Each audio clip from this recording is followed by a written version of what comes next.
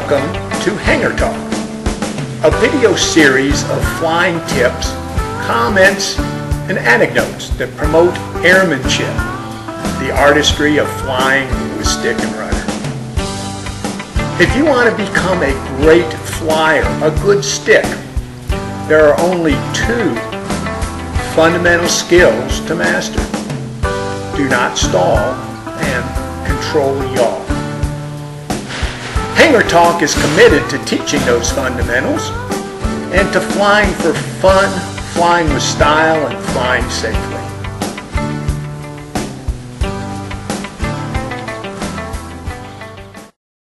Pilots spend a lot of time learning to master the crosswind landing, and many articles are written about this skill.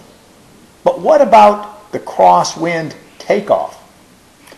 I do not hear a lot of pilots speak about techniques used to take off in a crosswind. Is this photo of a pilot's sight picture a takeoff or a landing? It is hard to say. Takeoffs and landings should look the same. Roll into the wind using aileron and opposite rudder when landing, and also during takeoff in a crosswind. A tailwheel airplane should be rolled onto the windward wheel before liftoff.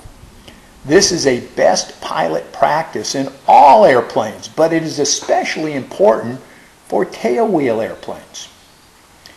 If the liftoff is not clean in crosswind conditions and the airplane were to settle back onto the runway, the airplane would not be aligned with the runway when it touches down. During the moment in which the airplane is airborne, it will begin to move sideways with the air mass and perhaps start to weather vane into the wind. When the tires contact the runway, side forces are created and Newton's force equation comes into play. Remember, the big gorilla is always with you. You may remember the big gorilla from a former Hangar Talk episode or from my book, Flying the Tailwheel Airplane. The big gorilla is smiling when your airplane is bouncing sideways on the runway. Make it a habit to apply aileron into a crosswind and hold opposite rudder during takeoff. Roll onto the windward wheel, maintain directional control with rudder, and make a positive liftoff. Avoid skipping. Next, establish and maintain rate of climb with wings level and the airplane crabbed into the wind to maintain runway heading. Remember to hold right rudder against left turning P-factor. A proper takeoff roll will be just the opposite of a landing and rollout. Another reason to roll into the wind during takeoff is to preview the landing sight picture.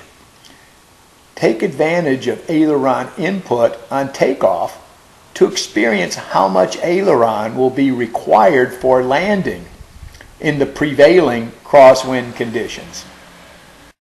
If you enjoyed the show, please tell your friends. You can enjoy monthly postings of Hangar Talk on my website, DillonAviation.com.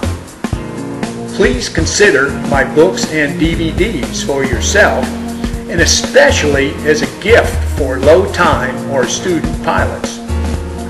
These items are available on my website or directly from Amazon.com.